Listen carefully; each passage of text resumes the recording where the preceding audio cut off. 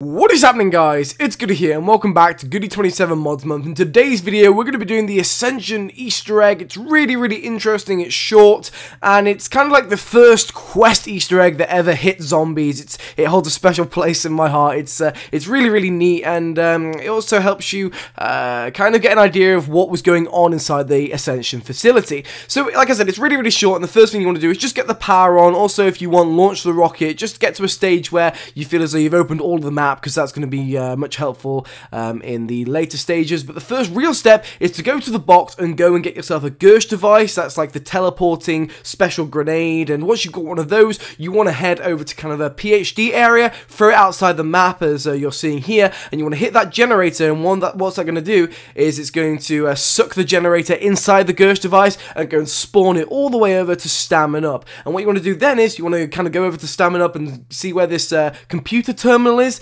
and you want to hit it with X, and that will turn into an Illuminati sign, and that is the first node done. You're trying to get 4 nodes done, and you're trying to like kind of help Yuri out from Samantha's grasp. The second step of this Easter egg is to go to the perk machines PhD, Speed, Juggernog, and Stamina Up while it's a monkey round. And what will happen is 4 buttons will come out of the wall. They're really easy to see. They look like this, and they'll like I said, they'll be around the locations of those 4 perk machines. Are really easy to spot. Just look around, and this is why it's a 4-player Easter egg, because each of you need to press the buttons at the same time during a monkey round, and once they've all been pressed at the same time, they will go in, and that is node 2 done. The third node is really easy as well. Basically, once the monkey round's over, or whenever, you want to head over to the Pack-a-Punch area, and you will want to stand on this bit underneath where the rocket launched. There will be a clock on the wall which has like a ballistic knife hands, and it will go anti-clockwise, and you want to kind of stand there for like a minute or 2 minutes.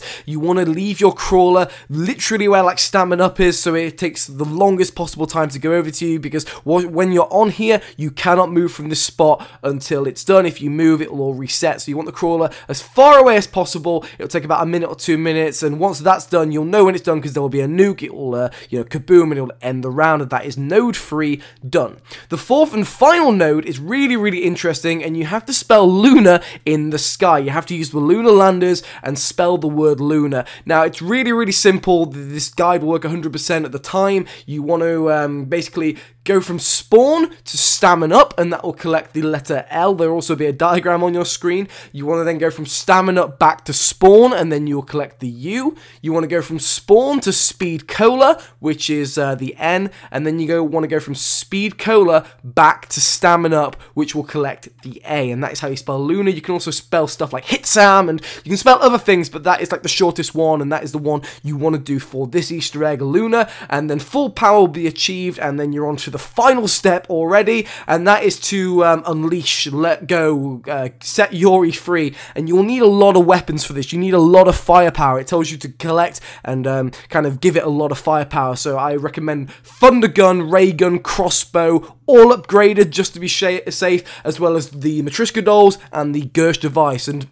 what you want to do to initiate this, you want to throw a Gersh device down where this light is on the floor, and then once the Gersh device is powered up and doing, you want to spam all of your weapons into this section. You want to get as much power as you can. I really recommend like Speed Cola, so you can reload quicker, so you can, let into it more. A double tap would have been so useful, but alas, it's not in this map. And yeah, you'll know exactly when you do it, because the light will start flying up to the sky. Yuri will say, "You've done it, you've set me free," and there we go. You will get a 90-second death machine for completing this Easter egg, and there's your reward. There's no achievement. This is kind of like the first quest Easter egg, but this is pre-Treyarch putting achievements in for these Easter eggs. But there we go. That is the Easter egg done. Now, we don't really know what you do after this Easter egg. You get a 90-second death machine, but for what? Do you want to go spam those sparky plugs? You want to go to the double tap doors, fly around the map with a lunar lander and spam it, go to the teddy bears? There's a lot of stuff you can do,